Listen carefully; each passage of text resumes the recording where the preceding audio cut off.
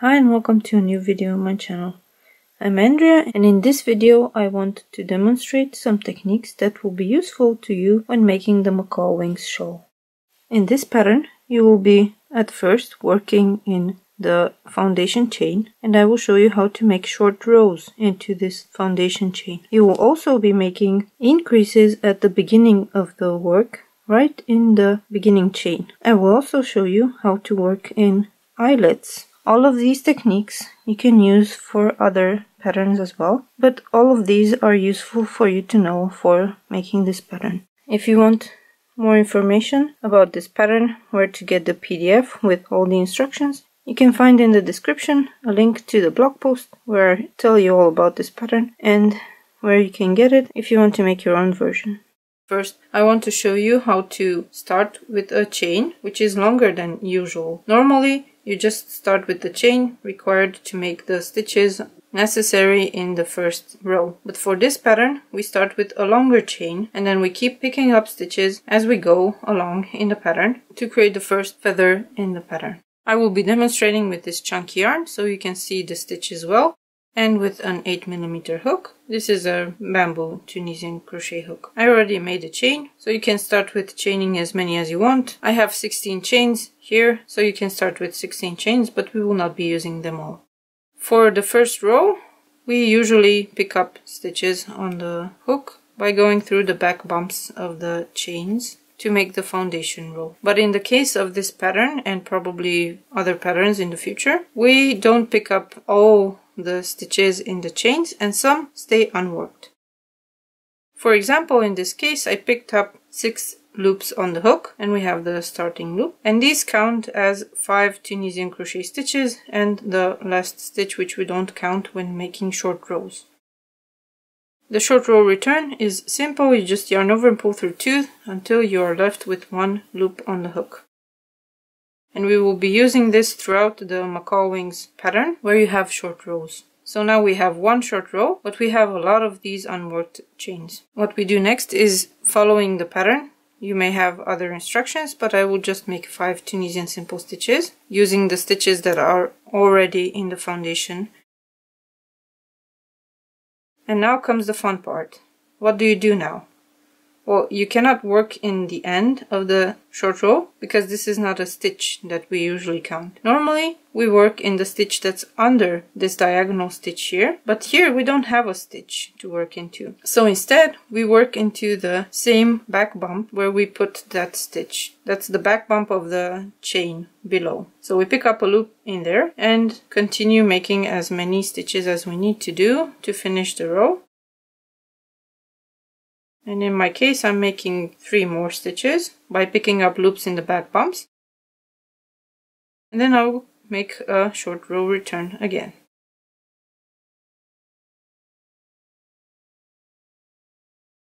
This way you don't have to increase by 3 at the end of a row. So you have a nice flowing increase as the project grows in width. Let's do this again.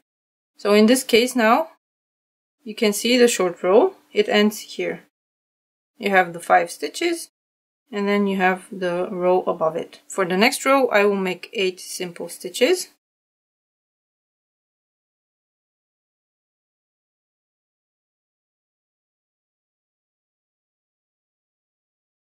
And now we have the same issue. There is no stitch to work into in the row below, so we work in the back bump of the chain where we put the end of the short row on the previous row.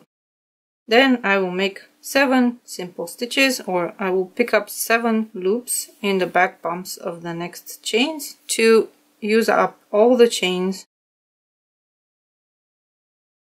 And now we have the end of the chain, so we do a regular return pass. So we chain 1, and then we yarn over, pull through 2 to the beginning of the row to return.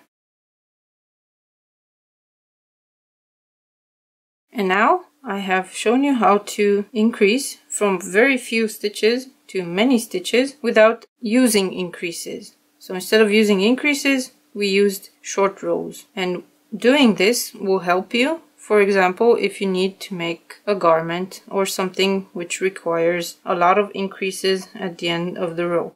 And now I want to demonstrate how to start a foundation row from chains and how to add eyelets to it.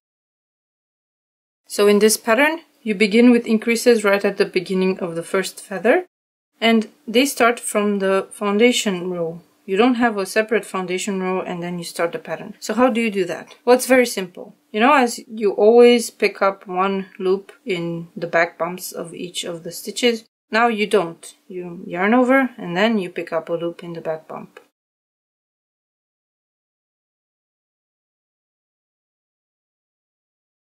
You have to do this 3 times for this particular pattern. So you yarn over and pick up a loop in the back bump of the next chain. Then we yarn over and pick up a loop in the back bump of the next chain. Like this, you have made 6 stitches in 3 chains. And you can continue doing this depending on what your pattern says, or just continue picking up stitches as required by your pattern. So you can do a lot of things with the foundation chain. Let me do a return pass and show you what this looks like when the row is finished. As you can see, the row has a tendency to open up because there are too many stitches here. This is good because in the pattern you will have an increase that will create the feather shape. So you will be working in all of these stitches. And now I want to show you how to work in eyelets, which are a central part of the Macaw wings shawl pattern. So in this pattern we work with eyelets a lot, and we have Tunisian simple stitches and Tunisian purl stitches worked directly into the eyelets. So how do you do that? I will demonstrate, and I will also show you how to not miss the eyelets when you want to work in them. So I have here the sample that I made for the previous segment, and we have 3 eyelets here. 1 eyelet, 2 eyelets, 3 eyelets. You can find the eyelets by poking your finger through the fabric, literally just trying to open them up. They're easier to find on thinner yarn, but the main giveaway for them is this downward V shape that you see here. In Tunisian simple stitches you don't see that, you see a vertical bar, but in eyelets you have this V. This is important to remember because sometimes you might miss the starting eyelet. For example, at the beginning of each section in the Macaw wings shawl, you have an eyelet that you have to work into. So to make sure you don't miss that, I put tips in the pattern at every section where you need to do this. So to make a Tunisian simple stitch in an eyelet, all you need to do is insert the hook and pick up a loop. That's all. That's a Tunisian simple stitch. And when I do the return pass, you will see it looks exactly like a Tunisian simple stitch.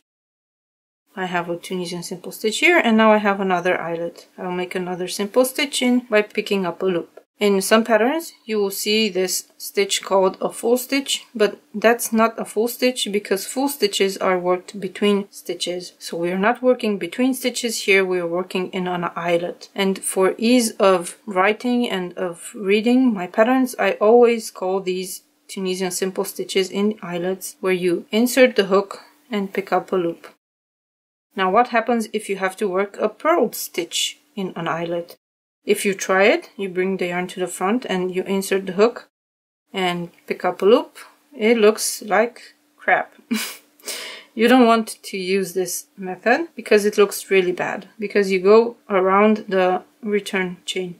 Instead, what you want to do is bring the yarn to the front, insert the hook under the front diagonal bar here, and finish the purl stitch like that. In this yarn you don't see it well, but in thinner yarn that is used for the pattern where I added this kind of purl stitch worked in an eyelet, you will still see the eyelets very nicely. Now let me finish this row so I can show you what the return pass looks like. Let's do a return pass.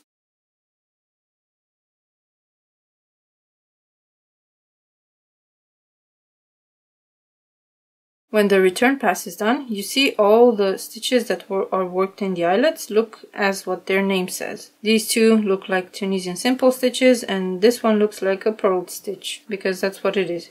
You can't see the eyelets very well right now, but it's not very important. For some parts of the Macaw wings shawl pattern, the eyelets are there only for increasing, not necessarily for decoration. So I hope you enjoyed this tutorial and that you can use this information for other projects as well. And if you want to try out the macaw wings shawl pattern, check out the links in the description and make sure you sign up for my email updates to get a coupon to get the pattern with 20% off. Thank you so much for watching, and I will see you soon.